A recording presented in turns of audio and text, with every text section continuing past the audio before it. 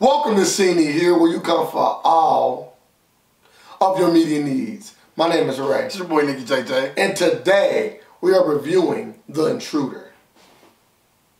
Directed by Deon Taylor, starring Michael Ealy, Megan Good, Dennis Quaid, and Joseph Sikora, aka Tommy Egan. So Deon Taylor, this was a director I wasn't too familiar with before last year until the movie Traffic, which I actually liked. It did terrible, but I liked the movie. I enjoyed the movie. And The Intruder, I also enjoyed, but probably not for reasons it was made for, or maybe it was. You know, this is a thriller at heart, right? But this movie was funny as hell. This movie was hilarious. I don't know what was funnier, just the scene choices. You know, they had Megan Good, who everybody knows is absolutely beautiful, right? She felt like a piece of meat in this movie. Like, it's so many love scenes. It's so many ways they sexualize her. I was like, you know, it's more about how good she looked versus the thrilling part of the movie. And then the second reason it's funny is Dennis Quaid's faces throughout this whole movie. Like, if I saw an intruder like that, I don't know whether I would shoot him or shoot a laugh. He was killing me. Literally killing me. Woo, it's a funny movie. I have to start out by saying, Megan Good. Wouldn't you just go for it?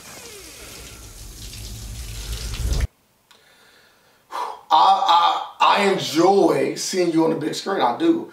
Not only are you a beautiful woman, right? Absolutely. Absolutely gorgeous. But you do a good job on the screen, right? She did a good job in this movie. She do okay. And I seen her in Shazam last, so maybe she might be getting more roles in the future, because she was nowhere for a while though. All jokes aside, she wasn't nowhere for a while. That's true. So she got Shazam. I know it's just a little cameo, but now she's in a movie where she's actually a co-starring in. So that's kind of big, and she did well. She did well outside of being this, you know, the piece of meat. That's what she was, and the trophy wife.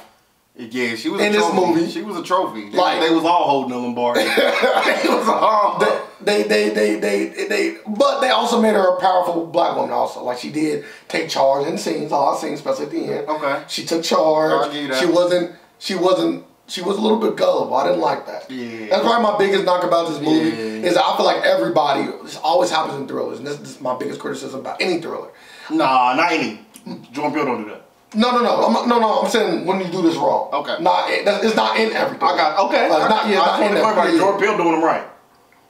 He did a little bit in the last movie too, though. Just a little bit.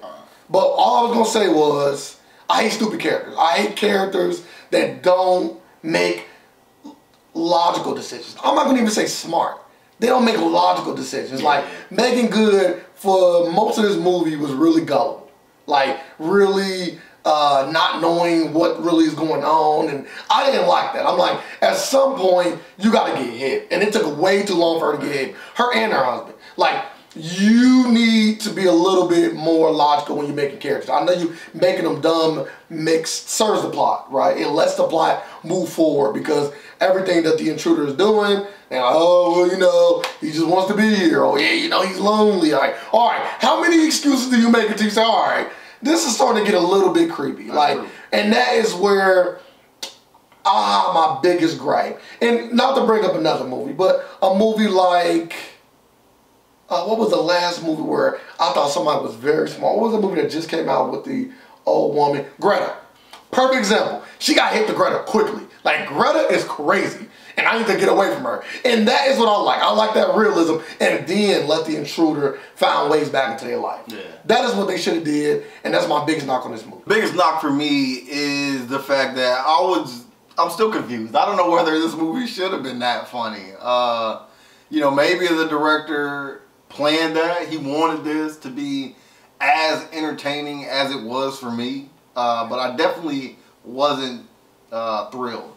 The suspense wasn't there. I didn't feel nervous or uneasy. I just laughed at the whole thing. Not because, you know, somebody was doing so badly, just because it was just funny.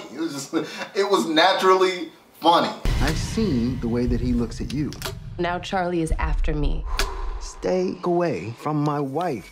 Some of the characters were witty. Some of the lines were kind of jokey, not really, funny, but enough for me to just continue laughing through this whole movie. And I appreciate that because comedies are rare nowadays. And if I can get it from a thriller, like, so be it. And this is nothing like Traffic, right?